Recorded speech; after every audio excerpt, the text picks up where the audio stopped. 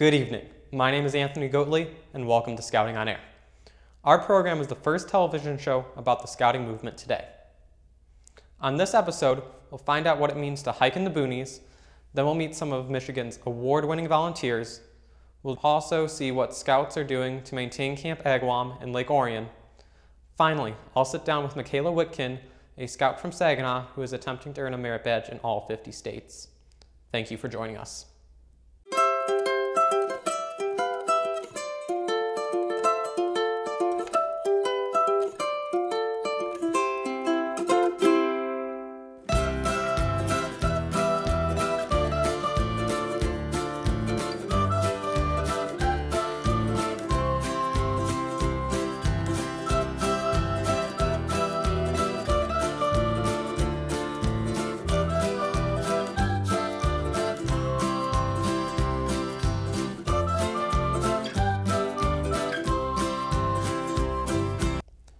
First up, we proudly present the story of Hike in the Boonies.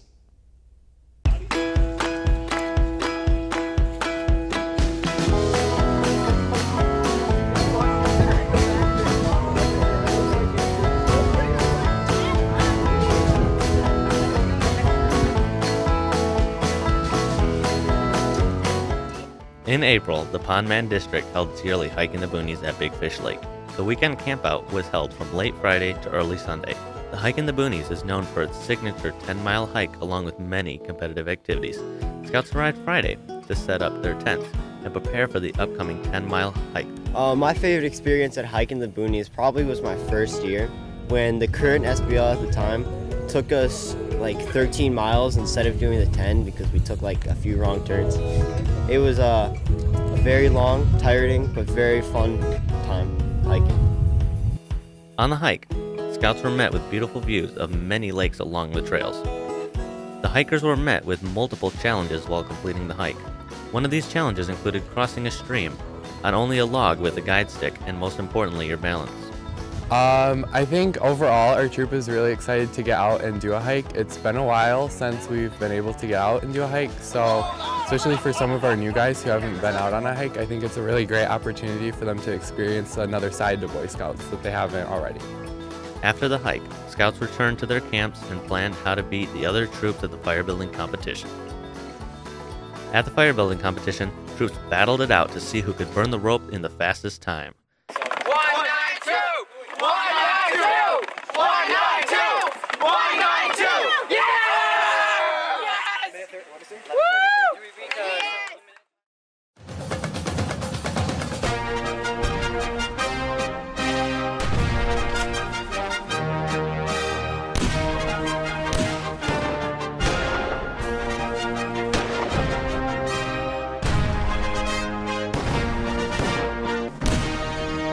Here at the barrels, there's nothing more you can really ask for. The environment here, it's like no other. Usually you're shooting in a field, but here you're shooting in the woods where it's just much better. You just get more out of the country experience, more nature, it's just better. If you're like me, you're into shooting, and it's just like an all-day shooting activity. When I get up to my stance and shoot, I think this is the time when I hit the claybird. You get one opportunity out in the field, so here you have to think the exact same thing. Try and do a slightly more forward lean. The instructors here, There you go. they're really great. If you do not know how to shoot, they will walk you step by step through and try to get you as great as you can be. I had a lot of fun shooting today. I shot about 50 times and only missed a couple. There's so many different stands here at the Jamboree. Shooting instructors are nice. The environment's awesome. There's so many different levels you can shoot at. And if you just want to have a good time, you just hike on up here and shoot.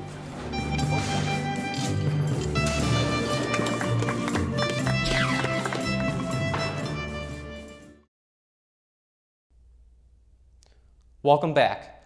Next, let's meet some of the most important and recognized volunteers in Michigan. Recently, scouts and scouters from across southeast Michigan gathered for the Pontiac-Manitou District Banquet at the Oakland County Sportsman's Club, recognizing volunteers who have gone above and beyond to support young people in the program. The Silver Beaver Award is the highest honor the Boy Scouts of America in the state of Michigan can bestow on a volunteer. and they only award a few each year. To be considered, leaders must be nominated by other adults and have demonstrated exceptional service to scouting. Heidi Schachinger has been a scouter for 21 years. Her scouting positions have included den leader, cub master, scoutmaster, troop committee chair, National Jamboree Scoutmaster, NYLT Course Director, Advanced Leadership Training Chair for Camp Tatanka, and many more. She is currently registered as committee chairperson for Troop 810 in Waterford.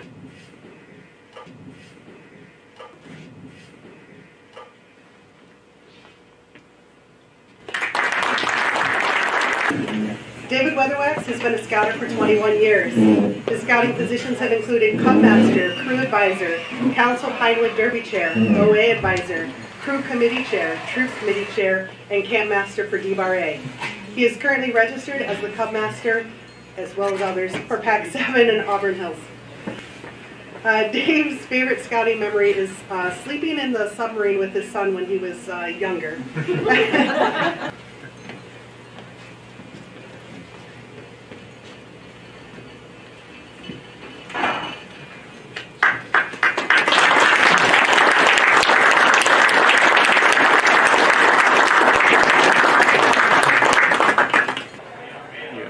Throughout all the different programs, you see the benefit of the volunteer hours that you put in for this, and that's where the value and the recognition comes in, is seeing the smiles and the kids learning and going through the different stages of their development. The district also recognized John Pinot and Kelly Cox with the District Award of Merit. It's been a lot of work and a lot of time put in working with the district and working with everybody else in the district, and to be recognized is flattering and humbling. I've been a scout since probably, I would say, 8 years old, and it's probably one of the most important things I've ever done. I'm an Eagle Scout, and that has followed me through not just scouting, but my career as well. It's also helped bring our family together. I think everyone in our family is in scouting, and it's something that we do together, and that's why I love it so much, because scouting is for everybody. Finally, Waterford Central United Methodist Church's pastor Jack Manstrick attended to accept the Charter Organization of the Year award on behalf of his congregation. A faithful sponsor to Troops 51B and G, the church has hosted countless district events and represents an invaluable partner to the scouting in Oakland County. Well, we allow our building at Central United Methodist Church to be used by a lot of different organizations. Scouting is one of the most active organizations that we have at Central United Methodist Church. We really enjoy having two troops, Troop 51 girls and 51B and 51G, as you know. We also host a lot of different trainings and overnights and a couple different type of events that have been, I think, both national and district-wide. I think they've had there. So we really we have a beautiful building. We like to think of it as a community center that can be used by any different organizations. But we're particularly proud that the scouting organization has taken full advantage of that, and we just love welcoming them and being a part of our church. Hello, I'm Mark Baker, President and CEO for the Aircraft Owners and Pilots Association. And I'm Brad Tilden. I'm the CEO of Alaska Airlines. There never has been a better time for a young person to get involved in aviation. A lot of times we find ourselves talking about the pilot shortage or the pilot problem. But a different way to look at it is there's so many young people out there that need something to fire them up, something to get them excited about their future, their own potential, what they're capable of doing with their lives. And I just think we all have an incredible opportunity to help make these dreams come true. At Aircraft Owners and Pilots Association, we started seeing this pilot shortage, being concerned about what was going to happen eventually with the need for more pilots. We started looking at the youth and how can we get them engaged at a much earlier age. We started out what we call a You Can Fly program. This last fall, we tested in over 29 high schools around the country. We have over 700 kids that elected to go into this program around the country free. Thank you from Alaska and others that have helped us support the idea of creating this curriculum. So it'll be both engineering, aviation in terms of becoming a pilot, or even becoming a drone operator. I would encourage anybody out there to get involved or start an exploring post. If you're a young person and you want to learn to fly, you want to be a mechanic, you want to start to think about a career in this fantastic industry, look up a local exploring post, get involved, and try to be part of one. And if you're an adult that happens to be listening to this, we'd like for you to think about actually starting an exploring post. There's so many young people out there that need a connection from where they are today to careers in this fantastic industry. So whether you're a pilot or a mechanic or an air traffic controller or some sort of management role, anything you might be doing in aviation, we'd love it if you'd think about actually starting an exploring post to connect these young people to these fantastic careers. It is probably much, much easier than you think. There are all sorts of resources at the website, exploring.org. It'll give you information on how to start an exploring post, and then we can build more that will give people practical hands-on experience that will balance what Mark and AOPA are going to help teach the young people in the classroom. Exploring, discover your future.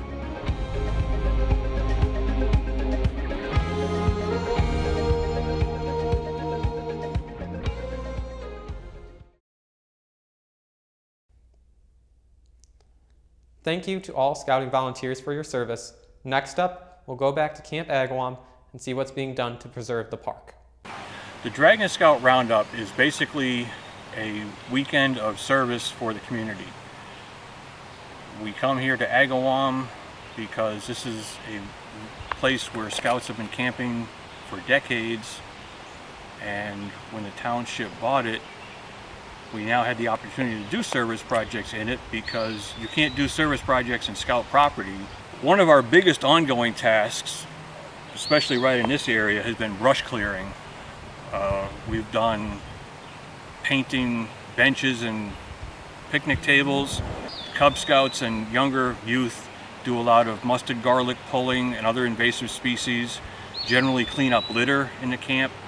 We go through the campsites and spruce them up. Basically, it's a lot of low-level maintenance and cleanup. When I was creating the ticket, I needed 5 goals, and one of them, service has always been a big part of Scouting. So a weekend of service for youth in the community seemed like a really good idea at the time. And as I say, once the township bought this camp, we knew what kind of work it needed. It was just a perfect situation to combine the service and a good spot for the community.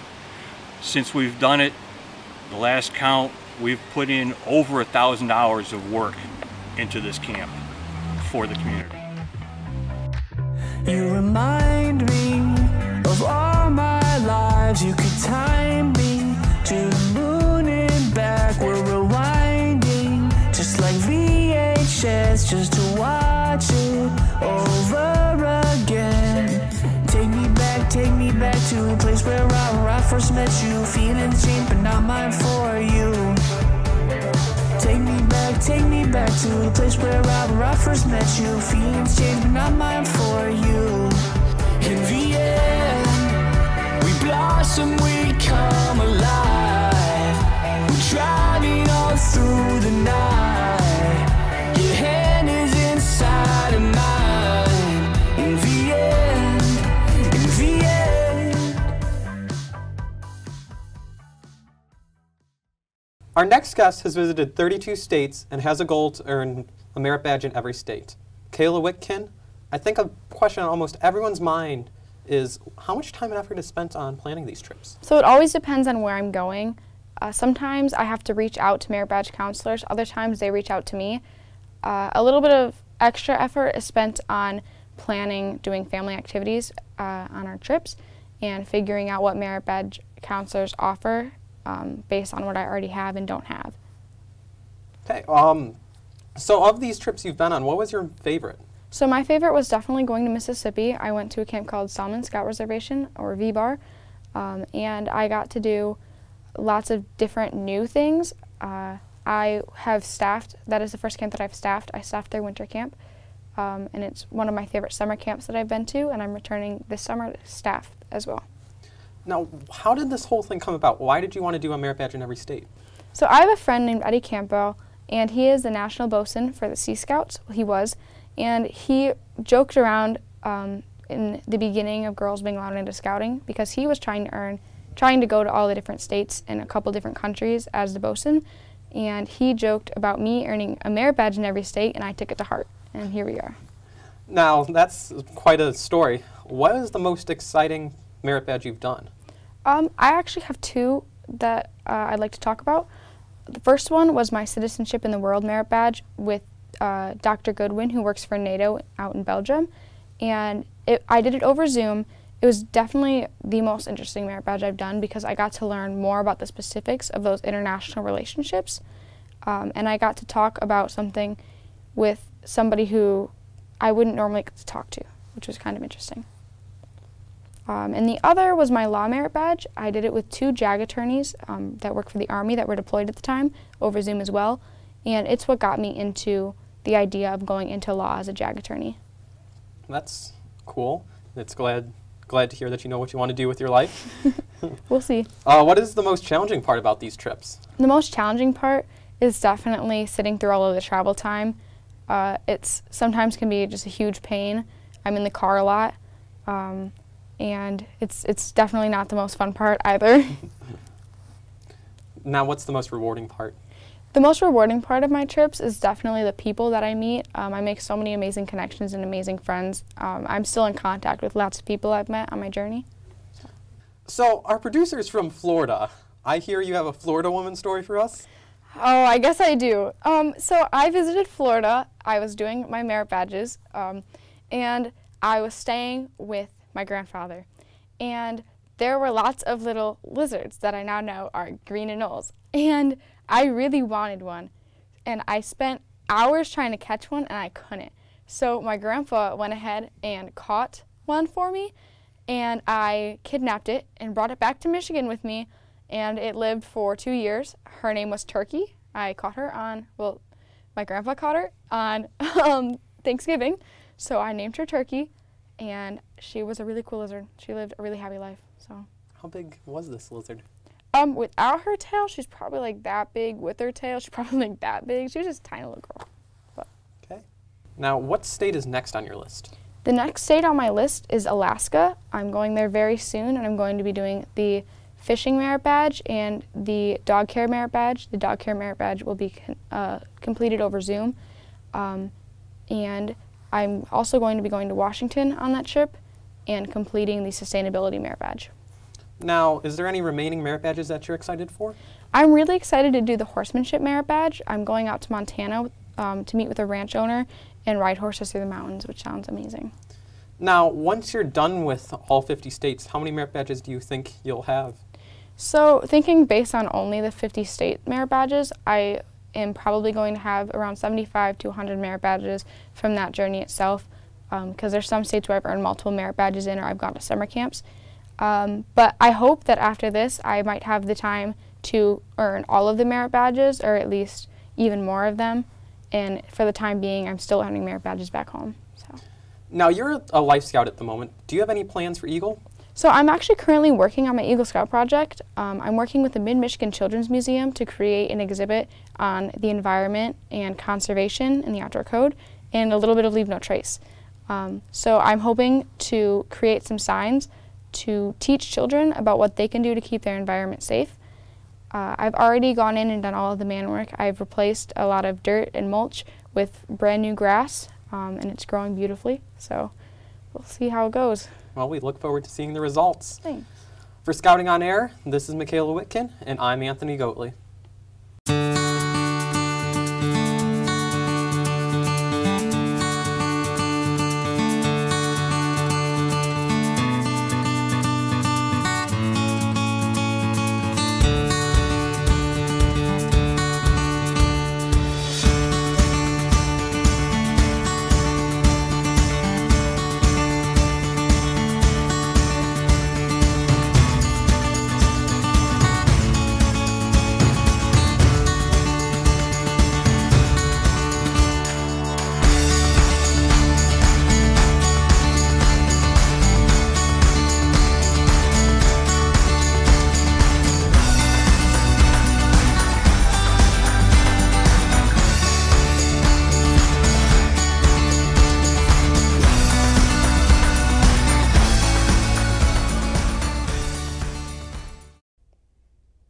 Thank you so much for joining us. We hope you enjoyed.